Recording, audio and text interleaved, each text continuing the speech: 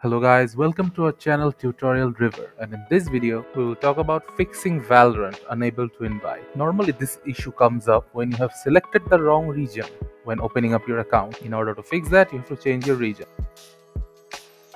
In order to change your region, go to your browser and type write support.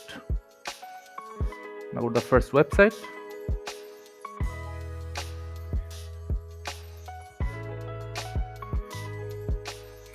After the website has loaded, make sure that you sign into your account.